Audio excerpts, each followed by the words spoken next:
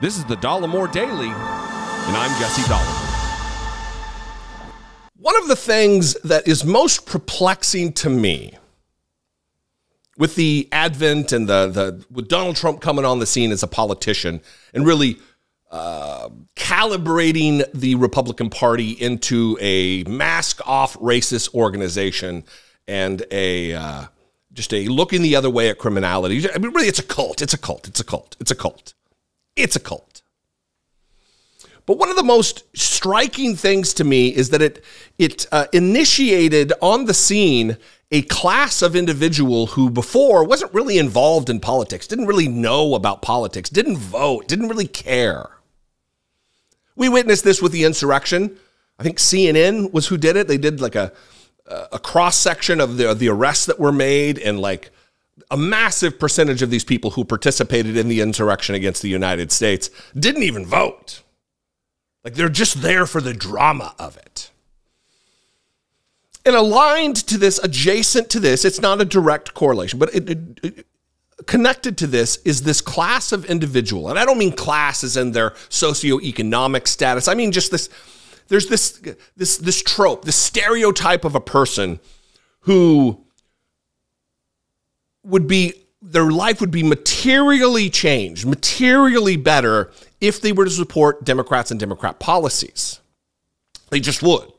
But they support Donald Trump. And they think in their head that they're sticking up for themselves, that they're advocating for themselves by supporting Donald Trump. I'm rambling here, but let me show you these two clips. I actually have three clips. One is just kind of puts a nice, neat bow on what I'm talking about here.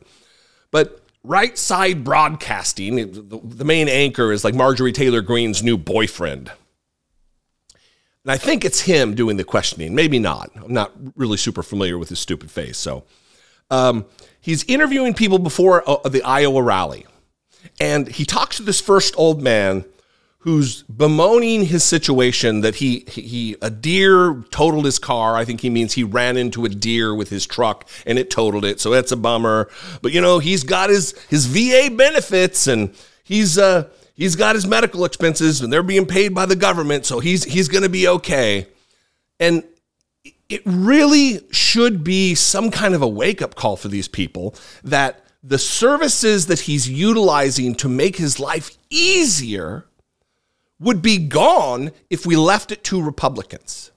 I'll tell you what, let's play the clip and we'll talk about why it is just nuts that he believes what he believes. I just had to purchase a new car because a deer totaled my other one, and it just, everything, the cost of everything is way too high. And insurance, medical insurance as well. Medicare, Medicaid. Well, fortunately, I'm on Medicare, so that helps out a lot right there. And I'm a veteran, so I've got my VA benefits. So the cost of everything is so high.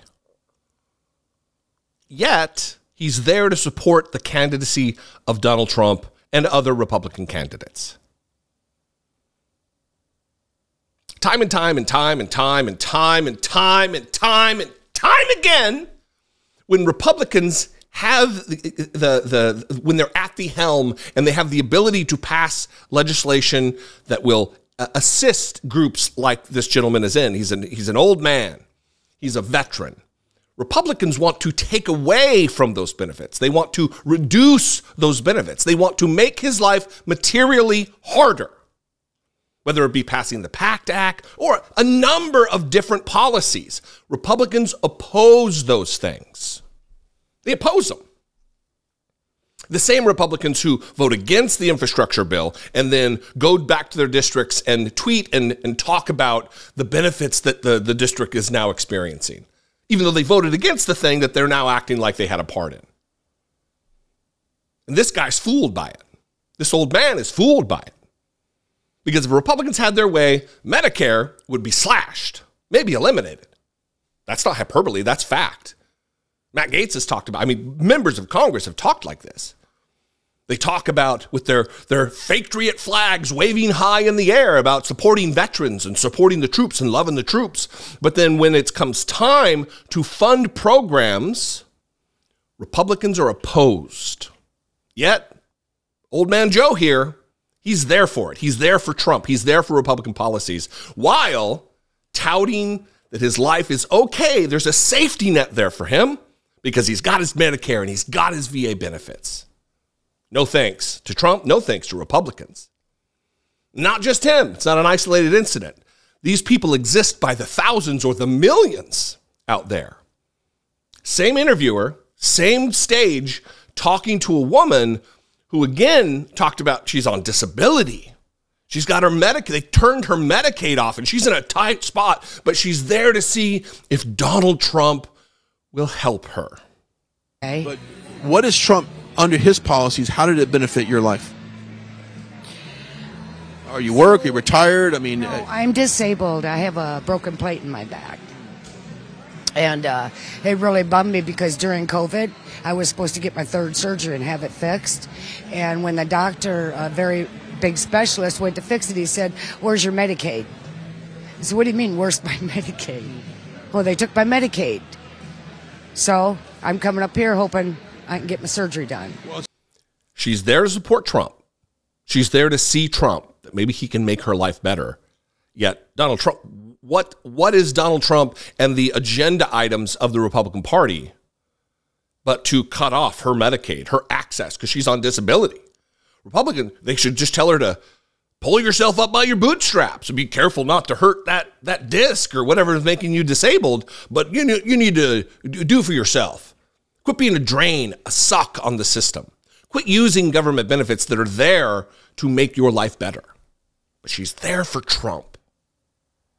Now, the final clip in this, the thing that I said would put a little tidy bow on this, is one of the elements that absolutely, without doubt, creates an atmosphere where people feel comfortable making it make sense to themselves.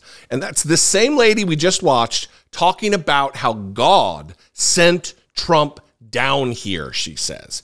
He is sent by God.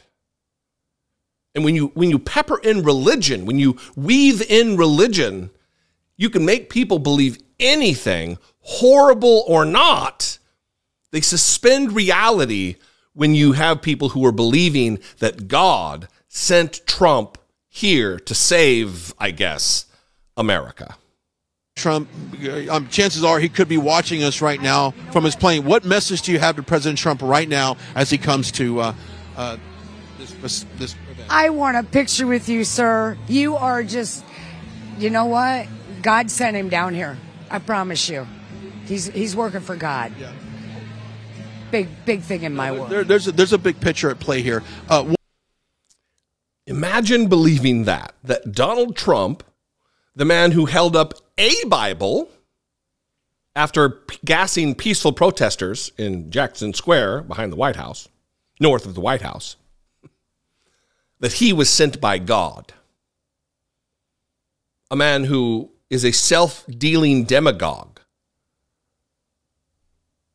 a hateful person by all accounts, a self-interested individual, selfish, that he was chosen by a creator of everything seen and unseen to come down here and fix America.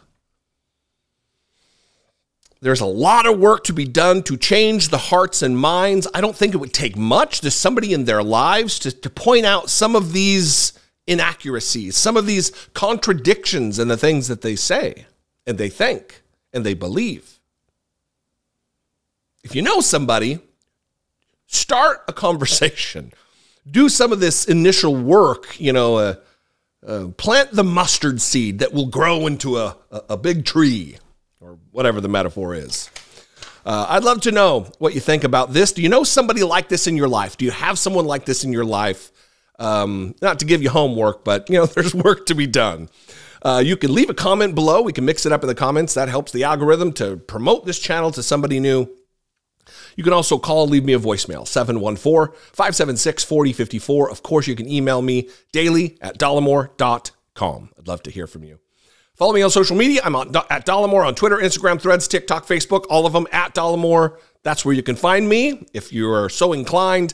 And if you want to help take part in what we're doing here, the content that we produce, the message that we're putting out, you can do so by going to my Patreon page, first and foremost. That's the best way. Patreon.com/IDoubtIt podcast. You can click the join button below the YouTube video, become a channel member, or you can hit the super thanks button, buy some merch, share this video, like this video, comment on this video, make sure you're subscribed. All of those ways are helpful to support the channel and what we do.